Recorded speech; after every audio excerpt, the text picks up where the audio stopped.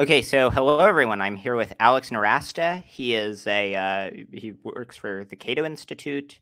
Has written tons of articles for Cato. He has a very good Substack that I'll link below. He's been called a one-man factory by Ann Coulter. Now she was referring to something about to producing bad studies or something, but she turned out to be wrong about the empirical dispute about the quality of the studies. So yeah, Alex, thanks so much for coming and chatting. Yeah, thanks for having me. Yeah. So, I mean, you're like the thing you're most known for is writing like roughly 1 billion articles about why immigration is good and all the standard objections to immigration are bunk. So, I mean, just sort of lay out for people who are ignorant, what's so good about immigration? So there's a lot that's really good about immigration. The major point is that immigrants to the United States, and I focus mainly on the United States because every country has particular different issues. But the big benefit is that immigrants come from generally poorer countries. They come to the United States. They massively increase their wages and earning as a result of being here. According to research from Michael Clemens and a few other scholars, the median immigrant to the U.S. from a developing nation increases their income by about a factor of 4, and that is taking account of the cost of living increase in the United States. So that's a massive productivity gain that is mostly captured by the immigrant, but there are also positive spillovers for native-born Americans. So it's an economic exchange primarily. That's the main reason why immigrants come to the United States and other rich countries. It benefits the immigrants. It benefits native-born Americans. It benefits people who are left behind in the home countries where these people come from. And it benefits, I think, the United States as a whole. So it's this large, mutually beneficial, voluntary exchange that is probably larger. And what I mean by that is like liberalizing immigration would do more to increase wealth in the world and productivity than any other like single liberalization of markets, because the difference in prices and labor are so vast between countries. And why that matters is that the labor demand curve is determined by the productivity of the worker. And so by them moving to the United States, they become so much more productive. Global production increases, and it's just this massive positive sum. And so that is, in a nutshell, the major reason um, why immigration is beneficial and why I work on it. That's what really gets me up in the morning to work on it. There are lots of other good, like ethical arguments and justifications from different perspectives. I don't disagree with those, and I agree with just about all of them. But that's the one that gets me going. Yeah. Yeah, I mean, I think, yeah, immigration is one of the few areas where there are like $1 trillion bills lying on the sidewalk. I mean, Brian, there's the thing by Clement or Clemens or Clement, whatever, Yeah, where Clemens. like very liberal immigration laws could like double global GDP or something. There are like no other areas where something could double the productivity of the world by just having one kind of law change. Kaplan refers to it as not trickle down economics, but Niagara Falls economics, which I think was an amusing turn of phrase. But so, I mean, there are lots of concerns people have about immigration that you've argued are not well founded. One of them that you argue is that people are worried that it's bad for wages. That if immigrants come here and they take low wages jobs and compete against native workers, then just as if there's an increase in the supply of rice, then the price of rice will go down. If there's an increase in the supply of workers, then the price of workers will go down, and so then it'll depress workers. As Tucker Carlson said famously, libertarians, they love supply and demand, except when it comes to labor. So what's wrong with this argument? So when you talk about that, like I do love supply and demand. Tucker's argument there, he focuses just on supply and doesn't notice demand. And so the difference is compared to rice is that when you have more rice, like rice doesn't buy stuff. It's just a product. But immigrants are people, they buy things. So you have an increase in demand that occurs. because you have more people here. It's the same reason why having more children, for instance, born in a country doesn't lead to eventual wage declines, because there are just more workers, right? It's like you have workers who make things, who make goods and services. You have an increase in the supply of labor. On the other hand, you also have an increase in demand. And the sort of net effects of this, for other reasons that go on in this situation anyway, but you have sort of a net increase in wages, just slightly for native-born Americans. And there's a bunch of different reasons for this. One is there's really no such thing as like labor. There are hundreds of thousands of different occupations. And so if 1 million tomato pickers move to the United States, they are not going to compete with like accountants and astrophysicists, right? And most Americans aren't tomato pickers. And Americans change their jobs based on the wage competition in specific sectors. So Americans, if there's 1 million tomato pickers move into the United States, Americans who would have been tomato pickers instead say, okay, well, I'm going to get a little bit more education. I'm going to get a few more skills. I'm going to work in a different job. And what we find is, especially in a place like the United States, which is a monolingual labor market for the most part, almost overwhelmingly, just that ability to speak English as a native-born American allows them to specialize in jobs of communication, while low-skilled immigrants specialize in jobs where manual labor is more important. And what we know is that communication-oriented jobs are more highly compensated. So the economy is not a zero-sum game. It is not a fixed pie of jobs. There is no sort of lump of labor out there that can be fulfilled. And so having more people is good for the economy, bluntly. Yep. Yeah, so I mean, there's some dispute among economists about the overall effect that it has on wages. You have some people thinking that it has a positive effect even on low wages. Others, like Borjas, say that it'll for very low wage earners, that the very low wage earners, their wages will go down a little bit, but other people's wages will go up. Can you give me a sense, sort of like what do economists generally think about the effect that it'll have on the wages of low wage workers?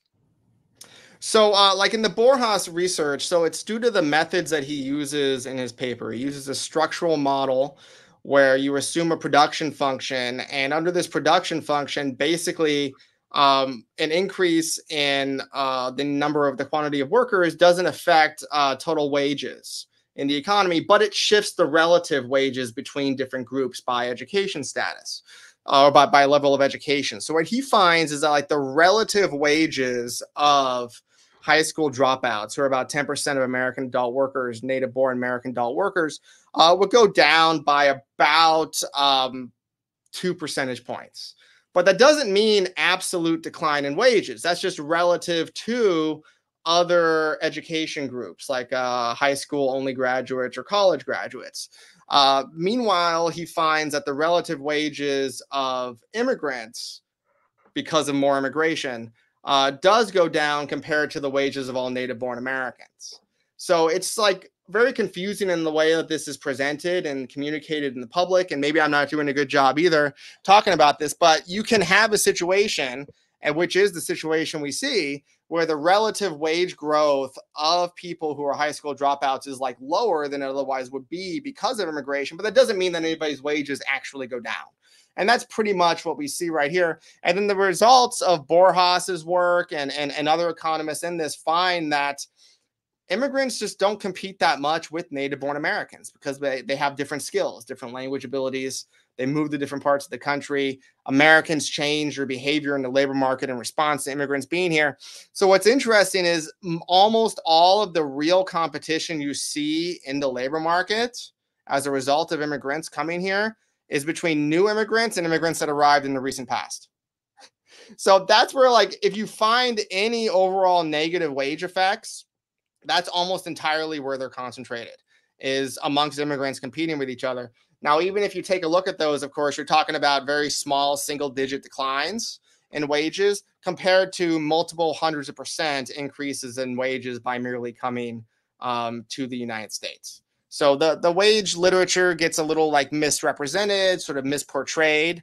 And that's merely because of this sort of arcane methods of economists who are very poor at communicating their actual findings. Yeah. So like if you had to guess, would your sense be that sort of like most economists would expect that low wage workers, that their relative purchasing power would go up as a result of more immigrants, or would go down or stay about the same? Stay about the same, basically plus or minus 2%. Now this is of course like a broad average based on education groups. You could have certainly some occupations where the wages go down. There's like inelastic like labor demand in some occupations, so you could see like a supply and increase in workers sort of drive down wages there. But in a lot of other low wage occupations, you won't see any decline, and some you'll see an increase. But the overall effect is roughly about zero, slightly positive overall for all Americans, but close to zero. I mean, it's just not the market that is actually the most affected by immigration. The market that is most affected is actually the market for real estate. So to give you like an estimate of this, sort of the most negative wage findings on the economics of immigration is that a 1% increase in the population will lower wages by about 0.2%. It's about the most negative type of finding you'll find. Pretty typical. But you'll find like an increase in the population of 1% due to immigration will increase rents by 1%. So it is a sort of dramatically larger difference is real estate. And you don't really see this debate much in the United States. Sometimes JD Vance will bring it up, but you do see it in other places like Canada and the United Kingdom, where people will be opposed to immigration because of the effect on rents. Yeah. Wait, so do you think, so what do you make of this? Well, so I guess, what do you make of this argument against immigration? That immigration raises rents by making there be more people. And so then things are more expensive. Yeah, I mean, that is, I don't disagree. I mean, that is the economic effect, right? But what I would say is that there's another factor that increases rents and the price of real estate, and that is land use restrictions, other supply restrictions. Immigrants do increase the demand more than they increase the supply of workers who work in construction, but they also increase the supply of housing a bit by, having more productive capacity to expand housing. But I would say that it also results in a more efficient allocation of scarce resources, which is land, which is a scarce resource that's very valuable. So I want to say, like, if you have an economic argument that is just focused on sort of core microeconomics, it drives up the price of real estate is probably the most sound. Now, of course, that means since native-born Americans own almost all the real estate in the United States, that immigration also increases massively the wealth of Americans, including a lot of poor and middle-class Americans. So it is, in a way, this sort of redistribution scheme to aid a lot of Americans who already own real estate. But it's also a self-regulating mechanism. If it becomes too expensive to live in the United States because rents go up so high, then that means there's going to be a point where even if there are these massive wage gains for immigrants to come here, that it won't be worth it at some point. But that's what we would expect from economics. That's what the market should do, to allocate scarce resources to where they're most highly valued. Yeah, I mean, the other thing is that, like, I think I would agree with you that it'll probably raise rents, but like if you compare the magnitude of like just dramatically bettering the quality of life of huge numbers of people, increasing productivity, spurring huge amounts of immigration as a large amount of, innovation as a large amount of innovation comes from immigrants or the children of immigrants. Like if a person took this argument too seriously, they should just be like an anti-natalist and be against having kids at all, right? Because, if no one had kids, rents would be very cheap. If there were 50 million people in America, housing would be extremely cheap. But nonetheless, we think, that the benefits of more people being created is sufficiently large that we shouldn't disincentivize people having kids. And I think it's a more thing. No, I think that's absolutely right. I mean, the thing is, like, if you have a more prosperous society, almost everything gets more expensive. So but that's not an argument for not being prosperous and rich, right? Or it's not a good argument in my mind. I mean, real estate is very cheap in Zambia, but part of it is because nobody wants to live there, and they would all leave if they could, and it's very poor. So we want it's generally the sign of like a healthy place where, like Houston, Texas, right, which has no zoning laws on the books to restrict supply, but housing prices are still going up there because it's a very desirable place to live. Meanwhile, in a place like Detroit, for a long time, it was not a very desirable place to live. Not many people were moving there, and lots of houses were so cheap that they were abandoned. That's not a good result either, right? So we want places where people want to live, and places where people want to live are worth paying for. So it is an argument, right? Like you do have like this somewhat negative argument where ceteris paribus, more people moving to a place means higher rents, but that's also like a mark of success. It's a mark of people want to be there. The United States is a great country, and we should be happy that people want to move and give up the cultures they grew up in to come to the United States and make us more prosperous in turn.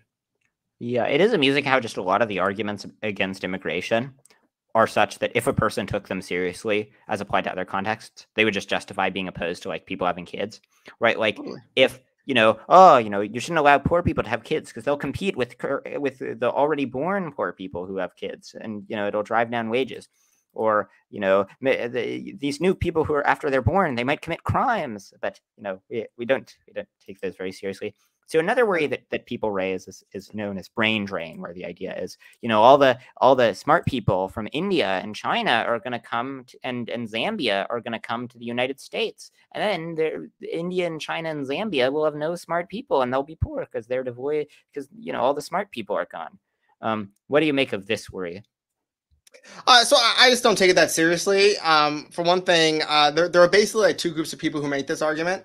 One is third world nationalists who actually really believe it. And I think they're just suffering from really bad economic arguments. For one thing, the ability, if you're somebody who lives in the third world, developing world, one of the few ways that you can successfully leave is by getting a large amount of skills that are very valuable. And by gaining those skills, you give a large incentive for people to increase their human capital and their productivity. And not everybody who gets those skills is going to leave. So there's some productivity spillovers in that term. Another one is that the immigrants who come to developed countries, they send back home remittances to the countries that they came from. So they these countries, if you think about it in an international trade model sense, they export labor and then they import capital. The other thing is that a lot of, and this is the theory that I subscribe to about why some countries are poor and others are rich, is that developed countries have better economic institutions. They respect private property, contract rights. They're not dictatorships. They're relatively safe. And so while poor countries don't have those. So people come here from developing countries. They learn somewhat how the way things work. They think it works pretty well, and they communicate that either back to their friends and family back home, or they eventually go back home. And as a result of that, there's positive changes in the institutions in their home countries. And there's a good amount of evidence for that. And then the other one is you have these immigrants. A lot of them are very smart, productive, motivated people. They're stuck in these poor countries. By being able to come to the United States or another rich country, they're actually free to innovate. They can innovate a lot more. They can create new ideas, new technologies, new processes. As a result of these being invented here, they also go back to the third world or their home countries in terms of new products and new processes that make everybody richer. So like my favorite example of this is Elon Musk. If he had stayed in South Africa, the chances of him sort of revolutionizing electric vehicles, lowering the price of rockets, working, with like, what was it, PayPal, electronic payments. Like he just probably would not have been able to do any of that in South Africa, right? But now South Africans have access to Teslas and cheaper satellite communications and PayPal like the rest of us, because he was able to leave and innovate and make those things in the United States. And then, of course, the other last way is by just returning, and a lot of immigrants do return back to their home countries at different times for opportunities, or because they miss their families, or they want to retire there, etc. When they return, they bring that human capital with them. And oftentimes they start businesses. A lot of Indian technology firms, for instance, that are big in India, were started by Indian immigrants who came to the United States, learned a lot about how Americans manage firms, and then went back to India and started that. And there's a lot of evidence that one of the great I think Americans are on average good at a great many things, but I think the thing that we're probably the best at compared to other places is management, like management science, having to run large organizations. And there's a lot of research that a lot of firms, like in developing countries and even in Europe, are just like pretty poorly managed. And there's a lot of profit opportunity being left on the table. So there's bringing those skills back to these countries and improving management by just a little bit has huge returns. So, and then the other argument, I think, that brain drainers, the other group of brain drainers are, I think, largely, I don't want to say they're liars, but they're like disingenuous in the sense where I just actually don't think they care about the third world at all. They just want to make a sort of like woke sounding argument about why immigration is bad. Yeah, it is funny how, a lot of the people who claim to be very concerned about brain drain, you'll you'll be talking about immigration. They'll be like, yeah, it's great for the immigrants, but it's not good for America, and that's what we should care about. And then they just immediately pivot to just being like, no, the real harm of immigration is, how bad it is for these poor countries. I mean, yeah, I think it's very clear that most of the people who talk about brain drain, just like, they don't actually care that much about brain drain, but basically they just want sort of like, to say, and it's not even good from the perspective of the countries that are immigrating, even though, yeah, I think, yeah, I mean, I think what you said was all very convincing, especially, I mean, the remittances point. I think that just decimates the brain drain case. Something like, and I looked at this, a few years ago, but as of like 2017, like, I think it was 27% of the GDP of developing countries that comes from remittances. I mean, remittances provide this really extraordinarily positive effect, which is unsurprising when people come and their wages are 10 times higher. They have a lot more money that they can send back home. Yeah, I think it was like in 2022, it was $626 billion in remittances to poor and middle income countries, which is just dramatic. And unlike foreign aid, which does not have a good track record of success, this is money that goes into the pockets of the family members of the immigrants who are left there. Right. So it actually goes into people's pockets, and they know a little bit better what they could use money for, rather than a lot of foreign aid, which it's not all worthless, right? But a lot of it is just basically burnt by sending it to third world autocrats who put it in bank accounts or have other political incentives to spend the money in ways that are not conducive to improving economic growth and development in the most efficient way possible. And like, I think it was Bill Easterly wrote in the early 2000s about the like roughly $1 trillion that had been spent on international development aid by the year 2000 or so, and how it had like basically no effect. And basically, this is a lot more money being sent in total through remittances that has a lot bigger impact. Yeah, I mean, I think I would disagree a bit about economic development. Like, for example, like the smallpox eradication programs have saved something like tens of millions of lives. I think like maybe the median thing of economic aid isn't that valuable, but I think some of them are just like so valuable that overall it's worth it. But that's sort of that's yeah, I mean, I think you can make like a certain, right. I think it's good to like think about the margin of some of these programs. So I think like smallpox eradication is probably the best argument. It's sort of a World Health Organization argument or program that was completed by the late 70s. But you take a look at things like development assistance by increasing the amount of like investment in developing countries by sending them like capital goods or other health interventions that didn't really have an effect. And I think it's pretty clear like the marginal dollar is not very useful, at least historically. I know there's some more recent research that that contradicts some of that, especially at the random control trial literature on this. But I think that if I were to take all that money, let's say cancel all foreign aid and replace it with increasing the scale of just temporary migration by, let's say, 10%, I think that would be like an unambiguous like exchange worth it.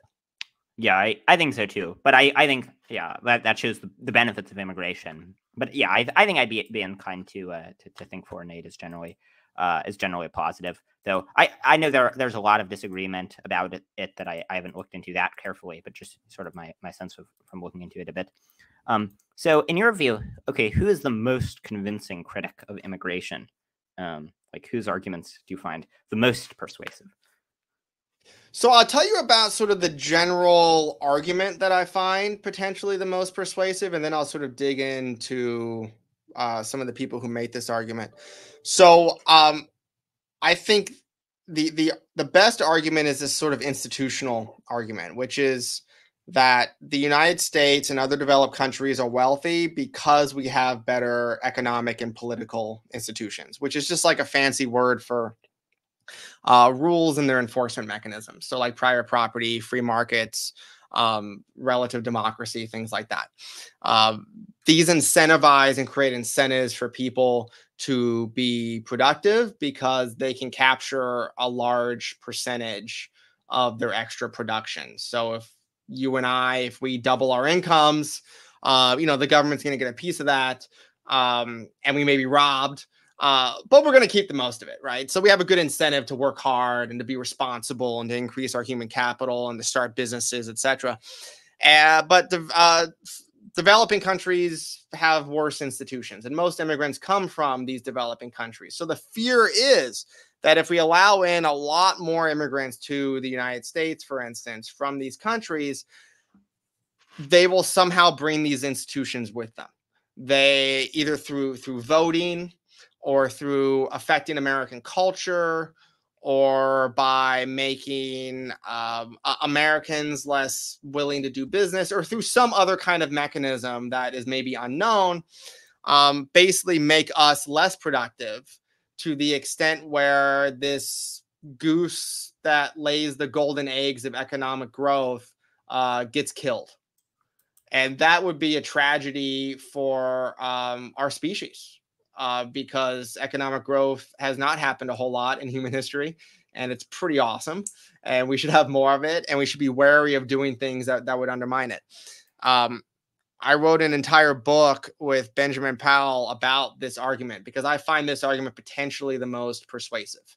If I were convinced that immigrants to the United States had a very good chance, or a pretty good chance, of undermining our economic institutions and killing economic growth, then I would be opposed to immigration, or I would want to restrict it in some way. Maybe not like close borders, but want to restrict it considerably. So I wrote a whole book about this, and basically was the first scholar, along with a few other co-authors, to write about this institutional argument in peer-reviewed academic literature and blog posts and books, etc. Sort of started this. And what we basically found is like, there's actually more argument that immigration increases the quality of economic institutions in places where they go than there is evidence that they diminish their quality. And I can go into some of the literature if you want, but we've got quasi-natural experiments. We've got like cross-sectional analysis. We've got some very sloppy time series, which I don't really buy, but they're suggestive. We've got some good like qualitative work that is done on this, and it's pretty darn convincing, frankly, that immigrants at worst have no effect on institutions in the places where they go, and at best may actually improve them slightly. Yeah. Yeah, I definitely agree with you that this is sort of like the best argument against immigration, because even though I don't think it's right, it's the one that is such that if it were right, it could be enough to outweigh the potentially $1 trillion worth of benefits of immigration. Like, suppose immigrants did slightly boost the crime rate, which I don't think they do. I think they, as you've convincingly argued, I think they lower it. But even if they did slightly boost the crime rate, like I think immigration would still be an unambiguous, enormous benefit. But I mean, when it comes to this one, if it really was true that, as Garrett Jones, for example, suggests, that that lots of immigration would make the United States a lot more like poor countries with terrible institutions, that would, I think, be enough to outweigh the enormous benefits of immigration. So yeah, so do you want to explain just briefly? So like why, how do we know that immigrants don't have a deleterious effect on institutions? Wouldn't we sort of expect, if lots of people from Venezuela are coming to the United States, wouldn't they import Venezuelan institutions by, voting for Venezuelan institutions? Yeah, so one of the things to recognize, I think, in every subtopic of immigration is that the immigrants who leave a country are not like a random selection of people from that country, right? The people who leave are usually self-selected. They usually are more cosmopolitan. They don't mind living in a place with a different culture. They are usually a little bit more ambitious and motivated, things that are difficult to measure on paper. And they're usually people who aren't too enamored with the culture or institutions of the places where they come from. And I think especially in the case of Venezuela, you have people who have experienced an authoritarian socialist country collapse and want to leave and go to the United States in the same way that a lot of Cubans in the United States fled a communist dictatorship to come here. They're not voting for the Communist Party of the USA when they get here. They're actually mostly Republicans because they're coded as the anti-communist party in the United States. So it's not like there's some kind of I just don't think there's a lot of good evidence that there's like some kind of innate naturalistic or like genetic on like an ethnic group level, like genetic predisposition to vote for socialism or capitalism to that great of an extent that this like travels and migrates across borders. So some of the other evidence that we see, of course, is some great quasi-natural experiments in other countries. So we saw like in Israel, for instance, in the fall of the Soviet Union, because Israel has this right of return for Jews around the world to go there, is the entire reason why Israel was created after the Holocaust. And so when the Soviet Union collapsed, their population increased by about 20% in 5 years from Soviet Jews going to Israel, many of whom, of course, were not religious, or many generations removed from religious people, but they had the opportunity to leave a corrupt, collapsing communist country to go to Israel. And what we saw was on this measure of economic freedom that the Cato Institute puts together along with the Fraser Institute, that Israel goes from looking like a sort of normal Middle Eastern country with pretty mediocre economic institutions in 1990 to looking like an OECD country with Western style economic institutions a decade later. And when you dig into a lot of the qualitative research of what was going on, it was a lot of these political parties and the Russian immigrants themselves who voted for sort of more free market parties, voted for more and better economic institutions. And then people in Israel saying, hey, we've got this big population increase. We've got some economic problems. We need to liberalize to make sure these people all get jobs in the economy. So that's like one good quasi-natural experiment. Another one is in Israel and Jordan, which coincidentally at the same time, there was this large population of Palestinians who were living in Kuwait when Saddam Hussein invaded Kuwait. Basically, all the Palestinians got kicked out of Kuwait during the Gulf War. And due to this quirk of Jordanian law, they could all go to Jordan and vote immediately. And basically, you had a 10% increase or so in Jordan's population in the course of a year. And what you saw was a rapid liberalization. And it was because of the migrants for a whole host of reasons. And then we take a look at sort of this cross-sectional data of changes in the economic freedom score of countries across the world due to increases in immigration over time. And what we find is that more immigration leads to more reforms and increases in private property rights and free markets and the quality of economic institutions across the world. And then there's like a good amount of like evidence from the 19th and 20th century in the United States that's more sort of not as like hard empirical because we don't have great data from back then about like the quality of economic institutions.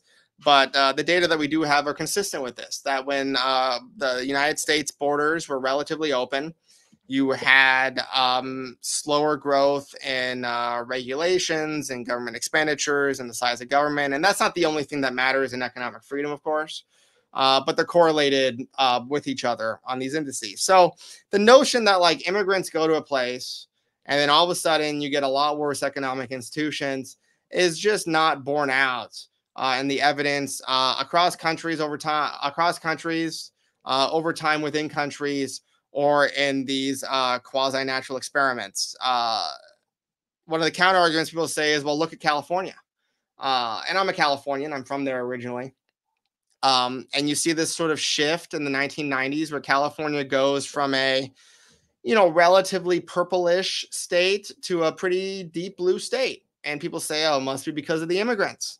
And they are right to the extent that the Republican Party declared war on immigrants in the 1990s and turned them all off. But you also have several other states in the United States, like Texas and Florida and Arizona, which have gotten a large number of immigrants and have become more Republican. Not that being Republican is that consistent with being free market state. The difference in the political parties on this is pretty small. But there's just a lot of just so stories out there that just don't hold up under empirical scrutiny. Yeah. I'm inclined to agree that I think, I was kind of surprised because I sort of expected the evidence surrounding whether it undermines institutions to be sort of unclear. But I was surprised just the extent to which we just have all these like natural experiments looking at both states, looking at countries, looking at these cases where countries have just taken in huge numbers of immigrants and their institutions have gotten better. And it just seems like the sort of like Jones thesis is just isn't borne out by the facts. So on the subject of Jones, so I mean, you wrote a long piece criticizing his book, The Culture Transplant, where he makes this case in some detail. And he wrote a brief response to the piece. So one criticism that he raised is, so in your piece, you cite Kaplan's regression, where what Kaplan argues is even if Jones says that there are three, that there's what he calls the SAT score, which looks at three separate metrics. And Jones argues that the SAT score of it looks at metrics for like how long the people who have been in an area have had a state, for example. So state history is one of them. And so he says that the SAT score quite well predicts the prosperity of a nation. And so then if we're getting huge numbers of people from low SAT score countries, not SAT in the like standardized aptitude test sense, but his specialized SAT score, then we would expect it to make America poorer and to degrade the quality of our institutions. And so, and you in response to this, one thing that you note is you cite Brian Kaplan's regression, where he says, even if this is all right, it would still end up supporting about 2/3 of immigrants, open borders for about 2/3 of countries which have a higher SAT score than we do. So what Jones said in response to this is he says that the Kaplan's regression, it didn't take into account, I think it was state history, and it doesn't take into account the third one, which is history of technology, which is the most important bit. And when you do, then the result no longer holds up. So to what extent is this criticism right? So, I mean, I did my own a look about this. So I combined like the global population figures from 2021 with Jones' appendix, shows that 40 countries with a population total of 2.8 billion people have a higher SAT asterisk score, which is his special score, than the United States, including developing countries like China, Brazil, Vietnam, Russia, etc. And that's that's about 40% of the global population. What did you say was the number? It's about 40% of the global population. Okay. Live in countries that have a higher SAT score than the United States. So, using his preferred metric, right? And you can use like other versions of this metric, but you have like a large number of countries where this would work, and that would be a radical liberalization to do that. So I think like Jones, like unwittingly, and he sort of plays this thing where sometimes he's like, I'm not making policy recommendations, and then he makes like policy recommendations and whatever. But if we're taking it seriously as like a policy guide, I think Brian's point is generally correct. Maybe the exact number isn't exactly correct, right? About the percentage of the world that should have free migration with the United States. But large numbers of countries, it argues for a massive liberalization of immigration with these countries. And I think it's also like a pretty silly way to take a look at, the SAT score development. I mean, one of the things is he has this entire chapter in his book about Argentina. And he claims that Argentina, which had a lot of Italian immigration in the early 20th century, went from a very prosperous, wealthy country, one of the wealthiest countries in the world, to a very poor, economically dysfunctional country because of immigrants voting for bad candidates and changing economic institutions. Well, the funny thing is the source of immigrants to Argentina from Italy and Spain, those countries had a higher SAT score and even the SAT asterisk score, according to Jones, than Argentina did. So I don't understand like his model of how this actually works. And he doesn't really have a model either. He sort of hints at some mechanisms that could explain this. And one of them he talks about is this sort of generalized social trust, like immigrants come in and they lower trust. And as a result of lower trust, through some mechanism, like additional mechanism, you get less economic growth in these developed countries. But trust is, I wrote a whole academic paper about this, just not very good. So Jones is a great writer. He's a smart guy. I think it's worth taking a lot of his points seriously, but I also just don't think he did a lot of his homework. He didn't contend with the massive literature, peer-reviewed academic literature on the effects of immigration on these institutions.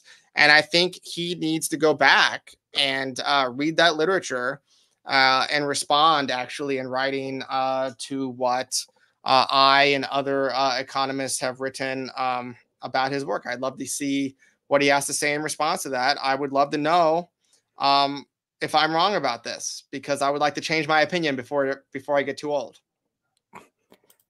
Yeah. So the one other criticism he raised. So one of the pieces that you cited in your piece was a study by Clemens and Pritchett, and you were trying to show with their, you cited them, I think, to show that even if immigration did have some negative effect on institutions, that the positive benefits are sufficiently great that, like, based on sort of conservative assumptions, even if they did slightly undermine institutions, then immigration would still be positive. Now, Jones says that the Clemens and Pritchett study, it assumes rather than proves that immigrants don't undermine institutions. So to what extent is this criticism true? I think it's largely overblown. I mean, Clemens in their paper and Pritchett, they sort of build this SIR model where they assume that bad institutions are like a disease that are carried by immigrants. And there is an extent to which immigrants assimilate into the institutional dynamics of the country where they go to. But there is a point where it's sort of infectious and it can infect these institutions. And, just assuming that they migrate with their taking a look at their model, you would have to have like immigration many, many, many times higher than what it currently is. To get that kind of sort of negative spillover effect, even assuming like a very low rate of assimilation. I actually used this as part of a paper with two colleagues where we took a look at the economic freedom score in American states, because American states have vastly different immigrant populations from vastly different parts of the world. So we have and American states have a lot of control over the amount of or the quality of their own economic institutions. So we wanted to see if there was some kind of effect where there's some kind of like convergence between American states and the economic freedom in countries where they come from. And what we found actually was that there, in recent years anyway, states that had more immigration had more improvements in economic freedom. So there's more of a divergence rather than a convergence in these places that we found. So it was just like Jones makes a lot of arguments, and he doesn't really have much empirical evidence to prove them. They're interesting arguments. I think that he should go and build like a formal model, gather the empirical evidence so that we can test this. I'd love to see the framework that he comes up with, because this is an important issue to try to resolve. But I'm unconvinced by his arguments. Yeah, I think I agree with your assessment. I mean, one other thing. So Jones has multiple books that can be seen in some ways arguing against immigration. You've argued against that the point he makes in the culture transplant is not convincing, but he has another book called Hive Mind, where what he argues is basically that one thing that determines how well a country goes that's a pretty good determinant of the prosperity in a country is the average IQ in that country. You know, the average IQ in a lot of low-income countries is pretty low. The average IQ in the United States is pretty high. And so Jones, I think, worries that immigrants come here and they have lower IQs on average. And so on account of their lower IQs on average, that they might sort of either undermine the quality of our institutions or just, make things worse on account of their low IQs. So what do you make of this, Rory? So I don't think he's right about the institutional argument or that institutional mechanism. The other potential mechanism is that, IQ is really like the secret sauce behind total factor productivity and other productivity gains. And that may be true. But I also think that a lot of low-skilled immigrants make it easier for high-skilled Americans to be more productive on the job by having an increased division of labor. So instead of having to do, spend more time on menial tasks like having to clean your house, you can hire somebody else to do it, and then you can spend a little bit more time working and focusing on problems like that. So I just don't, I just don't buy his sort of argument about that. I don't think you see like a decrease in economic growth in places like California due to more immigration, even low-skilled immigration. I think there's a lot of argument that, for instance, like in a place like the Bay Area in California, which is a very expensive area to live, largely because of zoning and land use ordinances. So having more productive people there is a great gain to technological innovation, which increases productivity. But some parts of the Bay Area have like really, really high crime. And what happened was low-skilled immigrants moved into some of these areas. They have a much lower crime rate than some high-crime native-born Americans. Forced them out. It made a large parts of the Bay Area livable.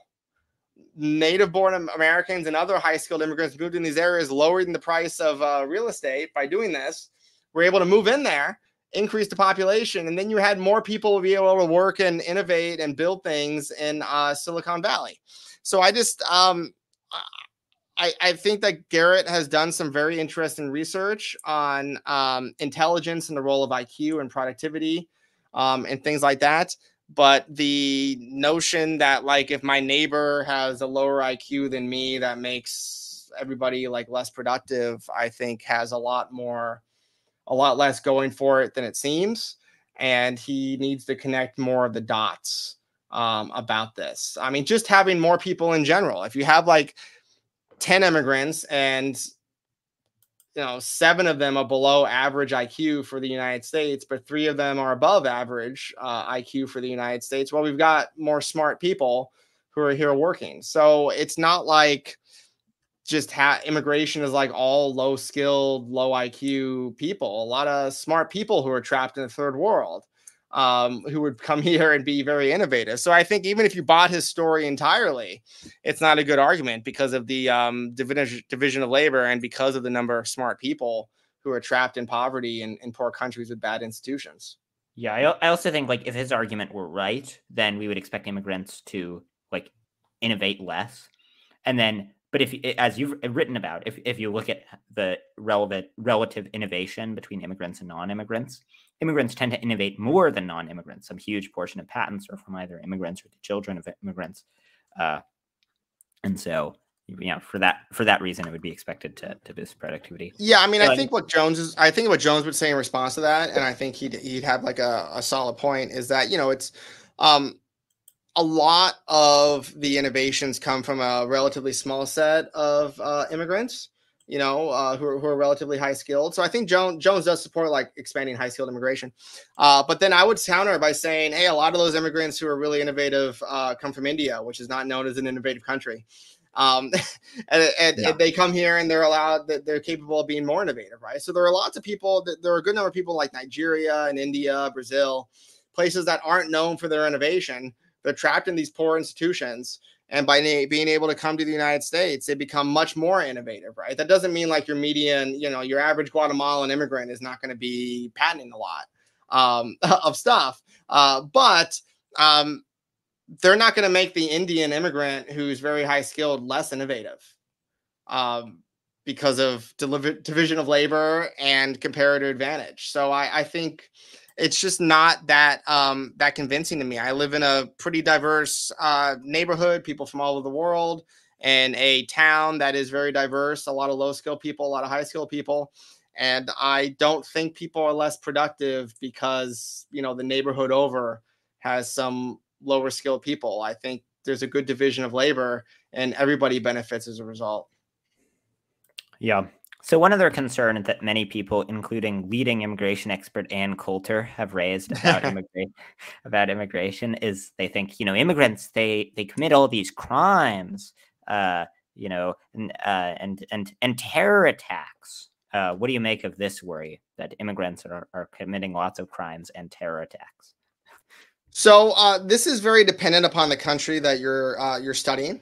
But in the United States, immigrants have a far lower crime rate than native-born Americans. Even illegal immigrants have a lower criminal conviction rate and crime rate than native-born Americans. Now, Anne has a really good comment actually in her book Adios America, which, and I'm not being sarcastic when I say this, but I learned more from that book about immigration than almost any other book I've read. And what I mean by that is I learned how nativists think about immigration, and it was super insightful.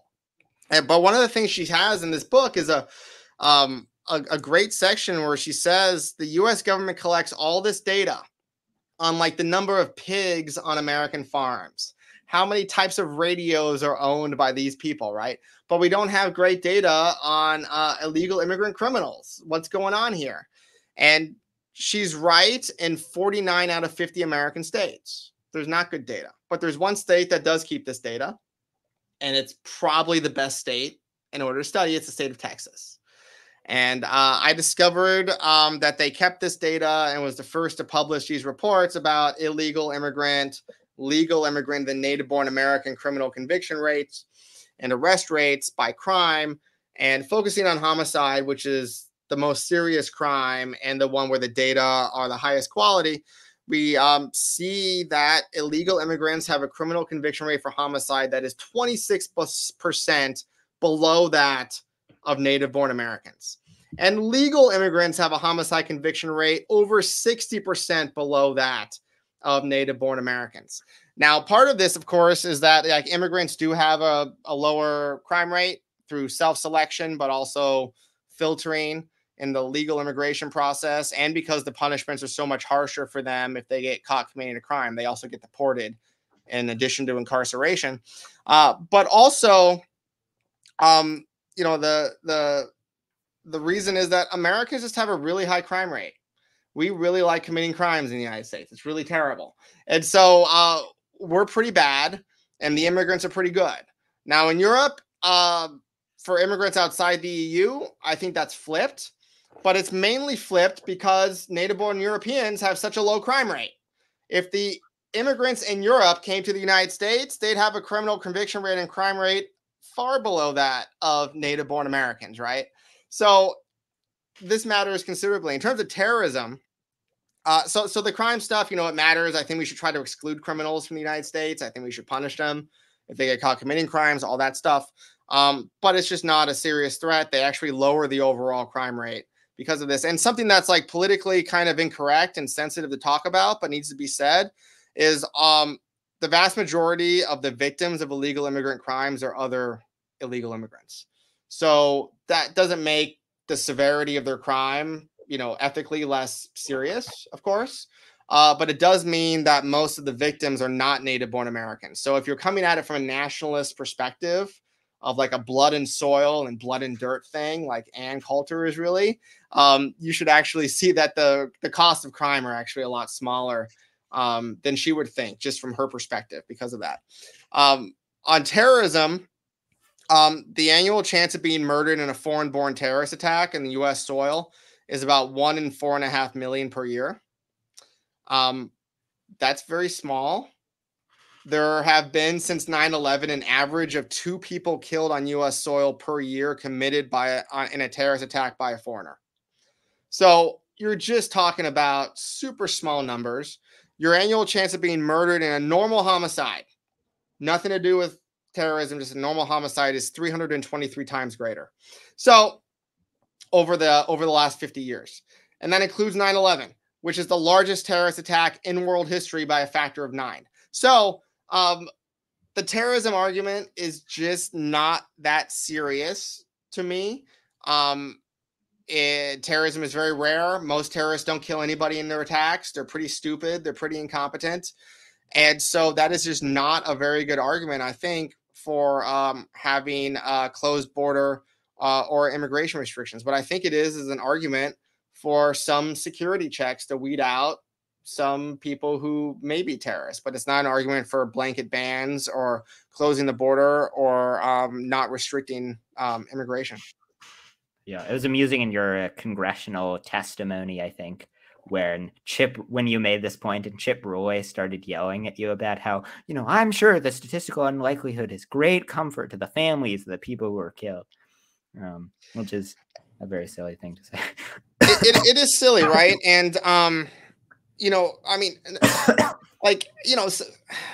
people are killed by weird things all the time, right? That are very rare.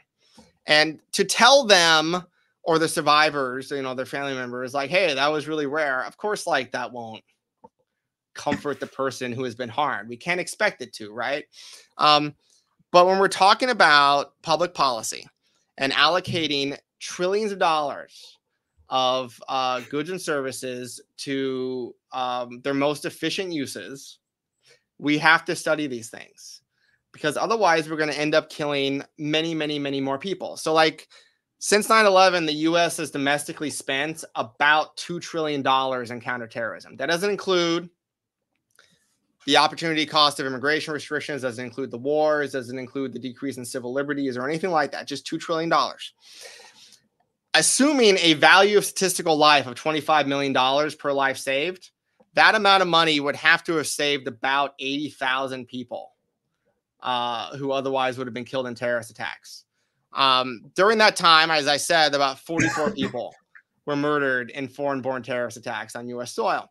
So unless you think counterterrorism spending is 99.95% effective at deterring deaths, you have to conclude we're overspending on counterterrorism.